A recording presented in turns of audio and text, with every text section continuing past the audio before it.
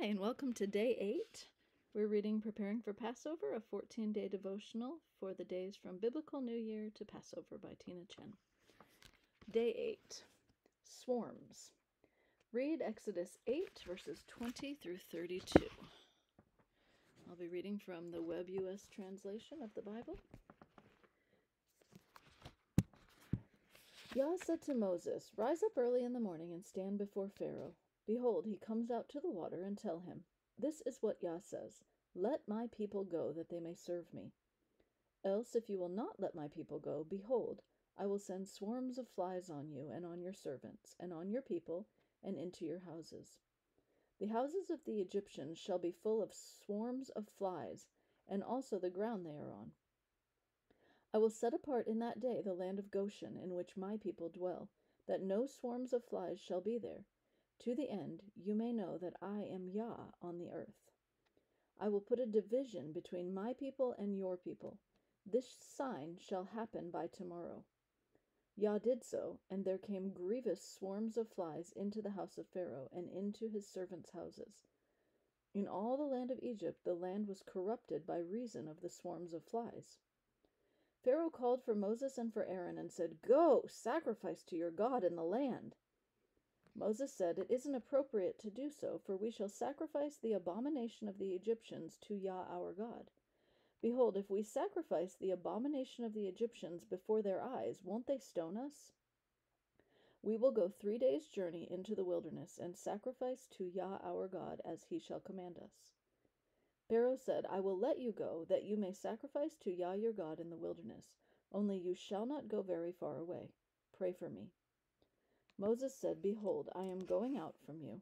I will pray to Yahweh that the swarms of flies may depart from Pharaoh, from his servants, and from his people tomorrow. Only don't let Pharaoh deal deceitfully any more in not letting the people go to sacrifice to Yah.' Moses went out from Pharaoh and prayed to Yah. Yah did according to the word of Moses, and he removed the swarms of flies from Pharaoh, from his servants, and from the people. There remained not one. Pharaoh hardened his heart this time also, and he didn't let the people go."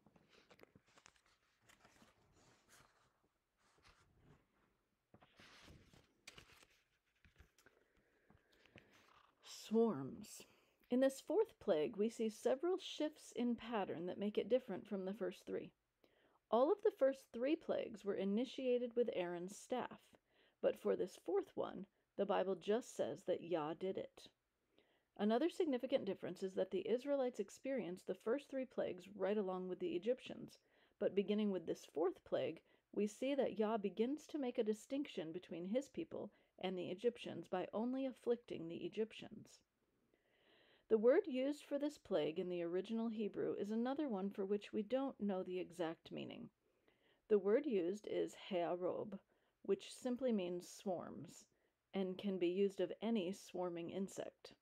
Many theories abound, including mosquitoes, blood-sucking dog flies, and beetles. It actually could have been any and all of them. With the biblical text only indicating swarms, there could have been swarms of many different kinds of insects plaguing the Egyptians. What we do know is that everyone, including Pharaoh, recognized this plague as being of supernatural origin, directly from the hand of Yah, and that they also recognized that he was making a distinction by not afflicting his own people. As for what sort of idolatry Yah was addressing with this plague, that is also less clear since we don't know the exact nature of the swarms. One possibility is the idolatry of nationalism. The Egyptians, like other pagan cultures of the day, believed they were superior because their gods were superior. Having plagues affecting everyone in the region was one thing, but to have an unknown God making distinctions between them and his own people in their land was particularly insulting. This plague seemed to be against Egypt itself. Another possibility is the idolatry of comfort. Egyptians attributed their health and well-being to any number of gods and goddesses, and to have swarms of biting insects follow immediately on the heels of the burrowing insects of the third plague must have given them pause regarding their favored gods or goddesses' ability to protect them and make their lives comfortable. One final possibility is the more literal idolatry of the scarab beetle, whose deification is still seen even today in Egypt. The scarab is a kind of dung beetle that feeds on a variety of decaying organic material, including dead flesh. Modern-day farmers know that if they have animals that are generating a lot of feces throughout the year, they need to get used to seeing dung beetles arrive in swarms, as local populations are attracted by the smell. It is possible that the vast number of decaying frogs from the second plague were used by Yah to draw these beetles to swarm in unprecedented numbers.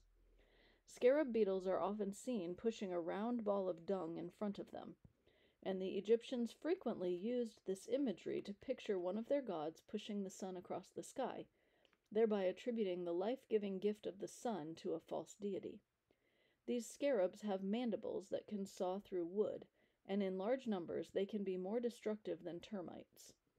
This could explain why the Bible indicates in verse 24 that the land was ruined by these swarms, rather than commenting on the misery of the people, which would be expected if they were biting insects. How about us? Over the past few days, we have delved fairly deeply into attributing gifts of Yah to other sources, so hopefully we have already repented of any forms of that we have found in our lives. Are there any ways that we have made national pride into an idol? Do we feel we deserve divine blessings more than people of other nationalities? Or what about our own comfort? Are we giving it more importance than obedience to any of Yah's commands, thereby making it an idol in our lives? Let's heed the warnings from this fourth plague and repent of these forms of idolatry as well.